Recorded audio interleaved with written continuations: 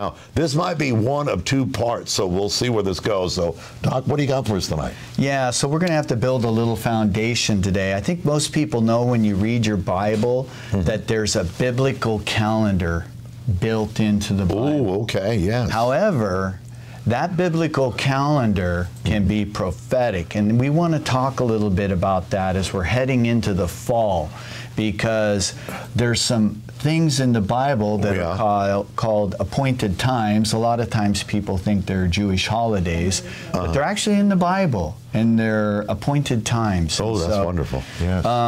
I think the reason why a lot of people think these holidays or these appointed times are Jewish is because Jewish people do them. So, of course, we think they're Jewish. But if we go to Leviticus chapter 23, verse 1, God tells us about these appointed times throughout the chapter, that they are His appointed times. In fact, in Hebrew, it's Moedim la'Adonai. They are the appointed times that belong to the Lord. Now, yeah, and they have prophetic significance, these appointed times. They're actually, and we'll talk about it here, they are a prophetic picture of God's redemptive plan of mankind. Wow. Now, some pastors or preachers or teachers out there may say, well, that's in the Mosaic covenant, so therefore it doesn't apply to me. I don't necessarily believe that, but if we want to go there, we can go back to Genesis chapter 1, when God was creating the heavens and the earth. Okay. And if we go back there, we find, I think it's verse 18. Bishop will throw it up for us if it's not. He'll throw up that scripture for us. Of course he does. In Genesis. But it's in chapter 1. And when God creates the sun and the moons and the stars for days, and it says, and seasons, the word is not seasons. That's how it's translated in English in your Bible. It's actually the word Moedim that I just mentioned out of Leviticus chapter 23, which means appointed times. And so it really says in the book of Genesis, during creation, that the sun and the moon, one of their purposes was for the appointed times. Well said. And so at creation is when it happened, and so it's all for mankind, not just for the Jewish people. In fact, I would say, even if we looked at it in Leviticus 23, if they belong to Him, now remember, the Hebrew says, Moedim la'Adonai. These are appointed times that belong to God. So if they belong to God, Doctor, and we belong to God, and we are, He's our inheritance, and we're sons and daughters of the Most High God, then they're ours. They're part of our inheritance. Okay. So I wanted to start there because we're going to move into the fall festivals very shortly. This will be a time that speaks of the second coming of Jesus. Wow. Okay. And there's a month that comes right prior to that. It's called the month of Elul in Hebrew. And this month will begin in September 3rd. We're right at the end of August where we're taping this, but September 3rd, the evening of September 3rd, is when that biblical month starts. And the month of Elul is a preparation for what will come in the 7th month of the first day in the biblical month called Rosh Hashanah. It's the head of the year. This is when kings are crowned and placed in authority. And this is when Jesus is going to come back and reign on earth. Followed up right behind that will be Yom Kippur, Day of Atonement. That will be Judgment Day. And then right behind that, on the tails of that, is, we say Tabernacles in English. It's actually Sukkot in Hebrew, and it means booths. It means when God will dwell with us here on earth. So all these things have prophetic ramifications. And I want to focus on the month of Elul, because in the synagogue, dating way back to Jesus' day, when the month of Elul began, they would sound the shofar every day. The shofar is a ram's horn, and they would sound that shofar every day. People are probably wondering why. Well, the reason why they did it then, it was a call to wake us up spiritually. It was a call for us to sit back, take a look at our lives, and do some introspection. And lastly, it was a call to repentance. Wow. And so when we look at God's calendar and where we're at with God's calendar, we know that the soon coming of the Lord is upon us. And so we're in a season where I think we really need to do some introspection as the Big C Church, and we need to be doing some repentance in the Big C Church. And so if we were to go to 2 Timothy chapter 3, which will be a part of my book, in the last days, Paul tells us there will be troubling times. But as we read on, it's troubling times in the church. It's these people that act religious, but they deny the power thereof. Amen. And so one of the things that's one of the high points, and the first thing he says, people are going to be lovers of themselves. And what can we say about society today? Are we not lovers of ourselves? Really good, yes. I mean, that's the zeitgeist of today. I mean, that's what TikTok's all about. That's what Instagram's all about. Facebook is out there, but this is all about self-promotion and self-embellishment and these sort of things. And unfortunately, it's affected the body of Christ. Wow. And so we need to step back and see if that's had an effect on us. Okay. Now, Jesus tells a parable about a rich man. So let's start there. Okay. He's already rich. And what happens? God blesses him. And what he thinks to himself, what should I do with these extra blessings? Can't put it in my current barns. They're already full. I got to build a bigger barn. And Jesus condemns that and says, you fool, do you not know that your soul will be required of you, maybe even the next day? I think this is being spoken to the church today. Wow. Unfortunately, the giving in the church is not where it should be, Dr. Ken, at all. In fact, if you look at statistics, and you can go on Google and check this out, we give less in percentages than the church did during the Great Depression. How sad is that? That is sad. Wow. That is sad. And so, unfortunately, we have people building bigger barns. They're getting bigger homes, remodels, or multiple homes, or whatever. They're going beyond what they need as a family. Now, I don't want people having to be dependent on others. I like the idea of the believers being givers and not borrowers, being the head and not the tail. Amen. But there comes a point where when is enough enough? You know, here's a good question for everybody out there. What is the goal? Is it to win souls or to make money? Now, actually, this is a trick question.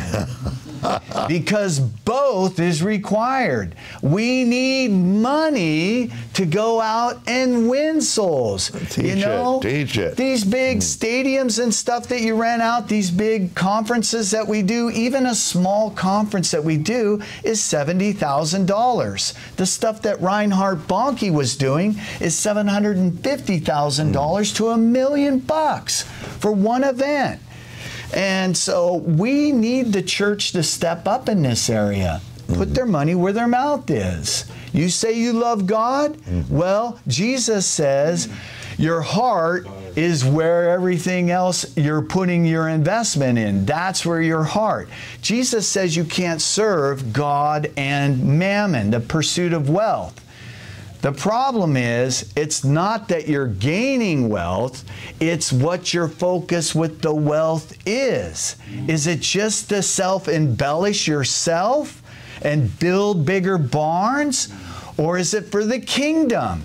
We need wealth builders out there. We need that money for the kingdom so that we can do our job and get out there and build the kingdom, not build bigger barns.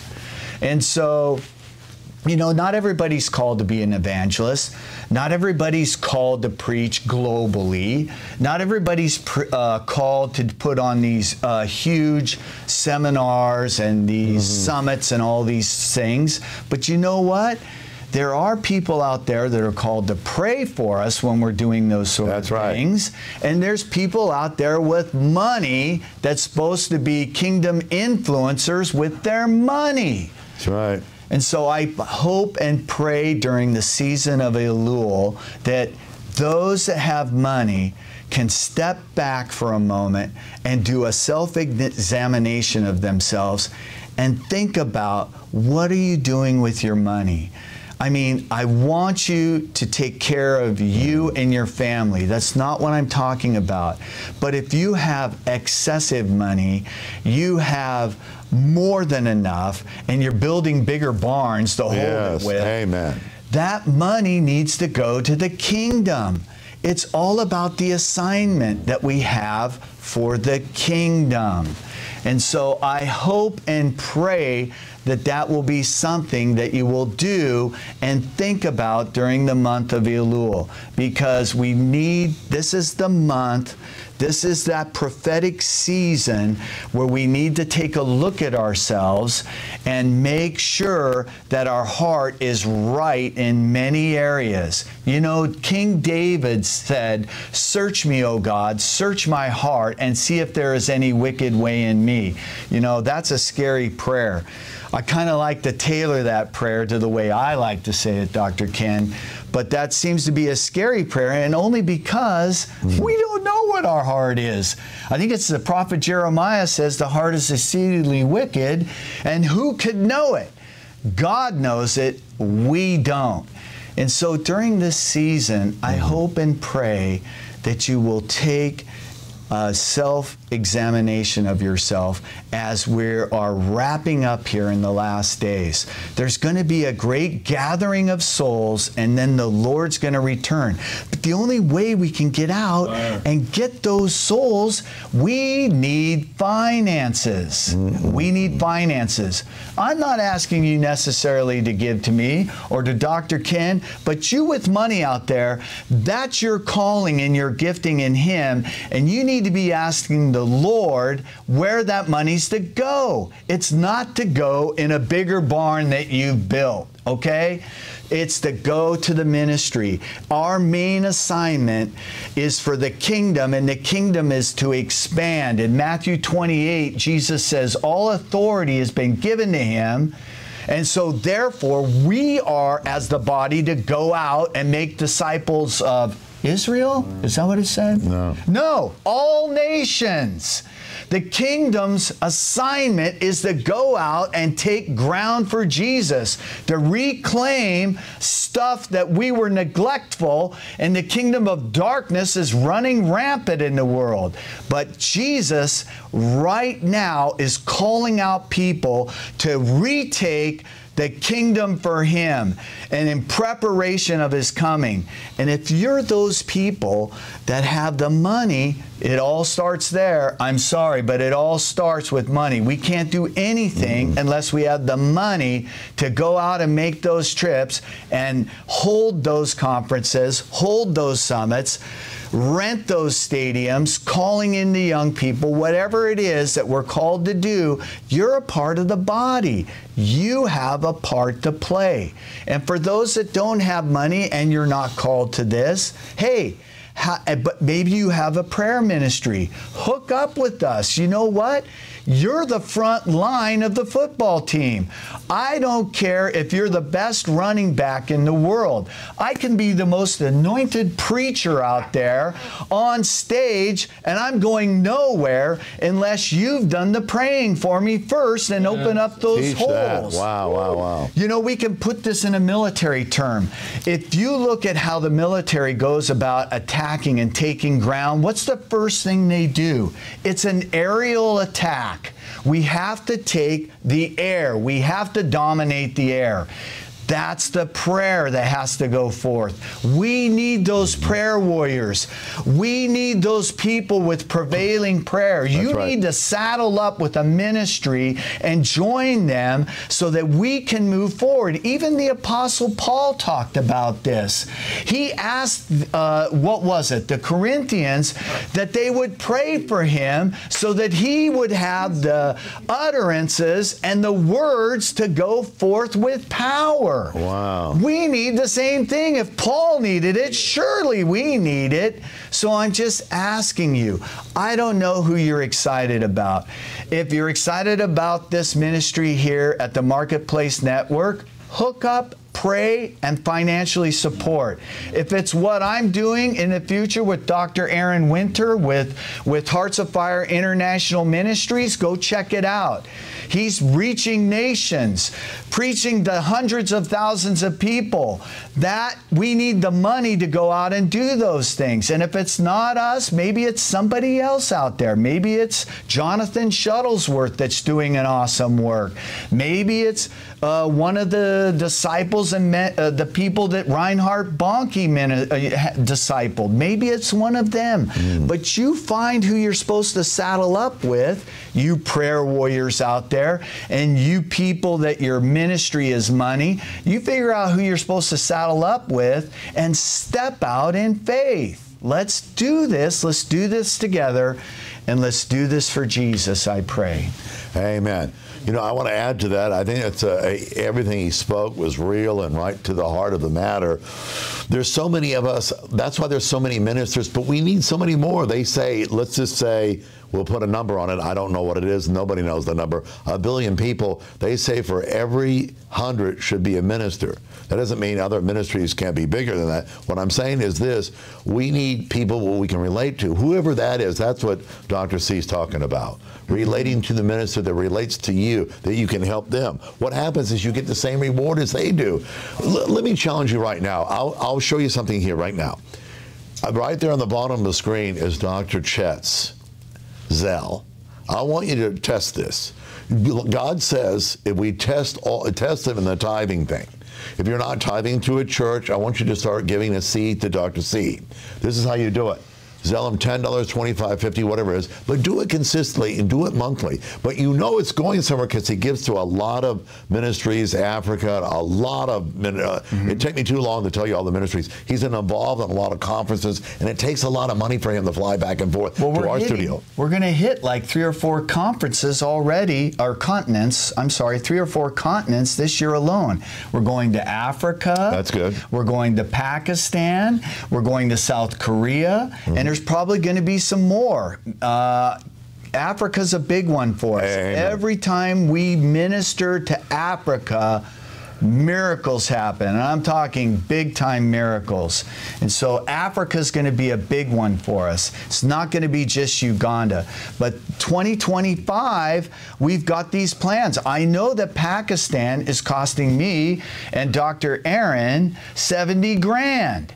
You know, and we're not rich people. So we need those people out there in the body who have been called and make money. This is your calling in the Lord. That's right. You're the ones that are supposed to step up for these type of ministries so that we can go out. We're not asking you to go out with us, but you're a part of the ministry. It's your 401k spiritual program. Anything that we do out there, you're a part of it, and you get the reward for it. Amen. So generally, and Dr. C, why don't you pray us out, because we're running out of time here. All right. Pray for something. You know, I sense just to show the anointing on this ministry that he has.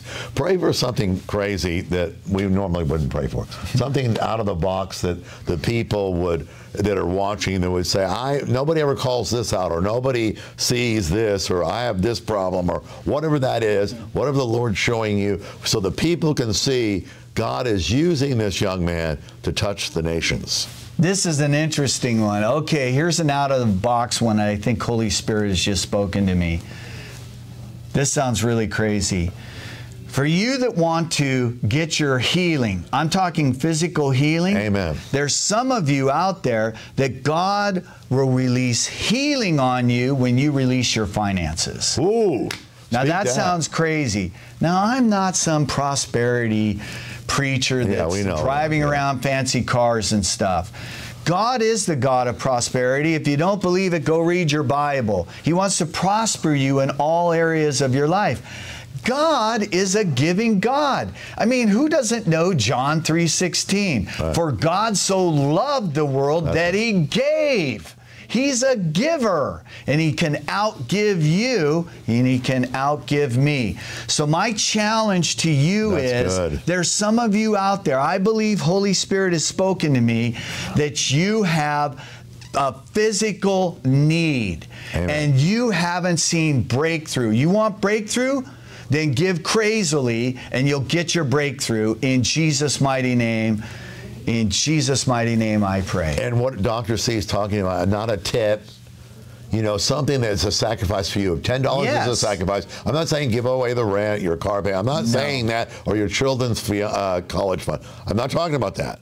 He's talking about something that's sacrificial, something that's a stretch for you to give. How about this? Instead of taking that vacation, that fancy vacation, why don't you budget a different type of vacation and take some of that money and show God how much you love and care about His kingdom? What about something like that? That's excellent. Good word. So remember, as you sow the seed, that's how we receive. If you're struggling financially, let's go the other way. Let's say you have no extra finances. Well, what's the difference? You can't pay the rent, you can't pay the car, whatever. I'm not saying give it all, but give a portion of that and believe God, and He'll show you the financial economy in God's kingdom is sowing and reaping, not buying and selling. It's in Genesis, for goodness sake. You know it, that God produces seed after its like kind. Yes. So if you're going to sow financially, just like you sow into the Word and sow into prayer and sow into praise, when you sow financially, you're going to reap financially. And I'll close with this scripture. Genesis 12:3. He says, I'll make your name great. Now, if you weren't going to matter or mean anything, He's going to get your name out there because you sowed in to Dr. C that travels the world and ministers to all these places. So by your I know it sounds crazy, just by a donation, something you would give if you saw somebody homeless or you saw a children's orphanage going up, you stopped by and gave them some money or something. It's the same thing, but do it consistently. That's what God wants to see. And stretch this one out, like he said, vacation, something like that. But those that don't have money, stretch out and see what God will do with you. Don't think here, the faith is here. Do it today. Today's the 28th. I just have to say this. It means being led by the Spirit. So ask God. You want to close this up? Yeah. Just think about this for a minute. We don't need your money. God wants to partner with you for the kingdom. That's what He wants to do. Amen. Especially for you that have money and don't need to build bigger barns. That money needs to be going to the kingdom. I thought that was a very prophetic word. Because of time, we'll close now. This is Dr. Chet. You'll see him next week on Prophetic Spotlight. I'm Dr. Ken. And don't forget, you're watching the Marketplace Network. And don't forget, it sells right down there so generously. We'll see you next week. God bless you. See you then.